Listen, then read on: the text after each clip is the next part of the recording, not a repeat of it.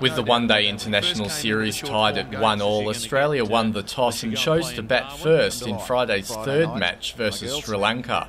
But it was the tourists who struck the first major blow. Angelo Matthews continues. Warner doesn't get the ball in the middle of the bat.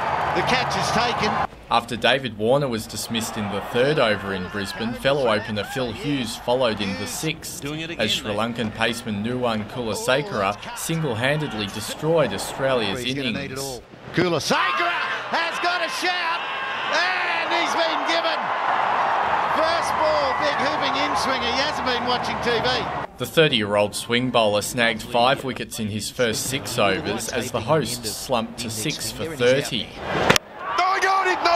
It's another one! 5 wickets for Kulasekara. Then Lasith Malinga got in on the act. Yes! Another one! Lasith Malinga back to his very best.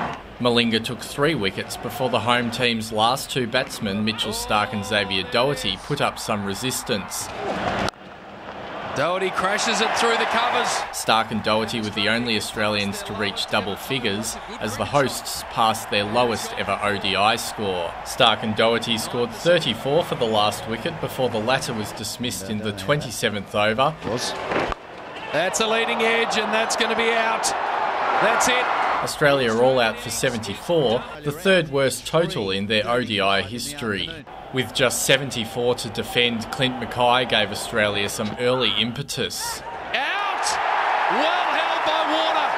Crunching cut shot. But the home side needed to be flawless in the field if they were to pull off an improbable victory. Unbelievable. And that's in the air and dropped.